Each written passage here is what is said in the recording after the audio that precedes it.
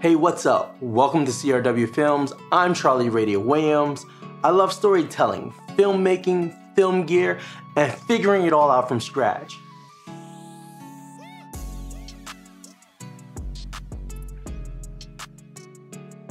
I'm not a filmmaker yet, but I'm growing as one. And if you're not one either, then let's figure it out together. Before we get started, hit that subscribe button, like, comment, and let's become filmmakers together. Okay, so we've been writing. Good. We're taking notes, keeping things simple, and being as creative as we can while knowing our time. Cool. You've got your Canon T7i. Who put that in the script? You got your DSLR or mirrorless camera, cell phone or tablet, and you're ready to shoot. Cool. Wait, what's that? You're not ready to film? You have a ton of films you need to watch for referencing and notes? Wait, what? And you're not sure which YouTuber's advice you should follow. Oh, come on. And now you're not sure if you have the right gear to film with. Okay, here we go. Let's all step back. Look, here are my 3 tips for filtering your watched resources. Tip number 1, watch and recreate. Now, we're here because we not only love film, we want to write, film, produce, and work on filmmaking together. Cool. Right now though, you've mapped out a list of films that you feel you need to watch before you become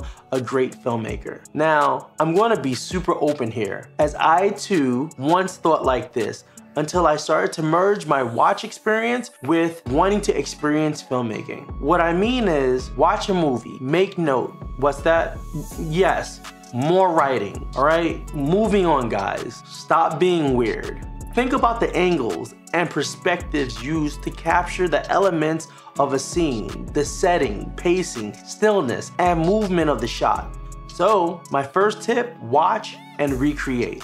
Sure, watching a ton of movies to build up your knowledge of film is great, but we're here for more. So, don't just watch films in abundance. Study 1 or 2 selected films. Take notes on how a scene or 2 may have been captured and experiment with trying to recreate the shot. Review your process and then repeat. Not only will you have built up that film knowledge you wanted, you'll also have worked towards building up your knowledge of filming from different perspectives and angles. Look at that. You're welcome. Cool. Now, tip number 2. Remember, you too are a content creator. YouTube, oh YouTube, you have done so much for us. Hours and hours of content, a massive library of content creators, resources, how-tos, and what-to-dos. You're a giant melting pot of entertainment and knowledge. So much so, one can get lost in the sauce of resources provided by your platform. I appreciate you, YouTube.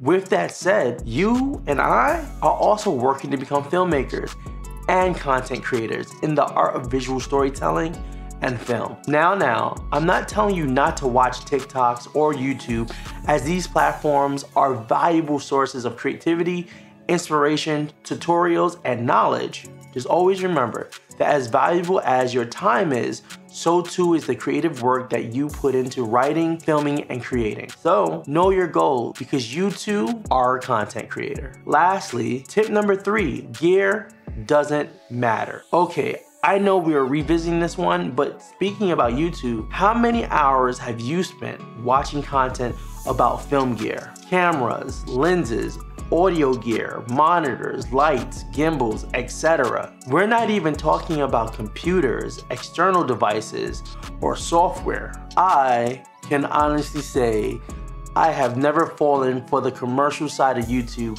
when it comes to gear.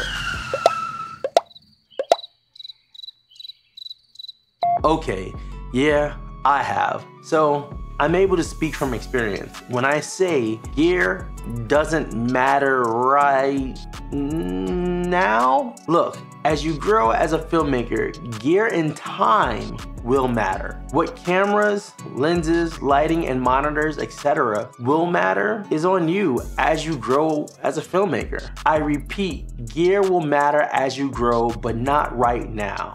For right now, you'll buy gear that you want, gear that you need, gear that you use all the time, and gear that really you will regret buying. Right now though, as mentioned before, use what you have. And if you need it, then buy it. I repeat, if you need it, then buy it.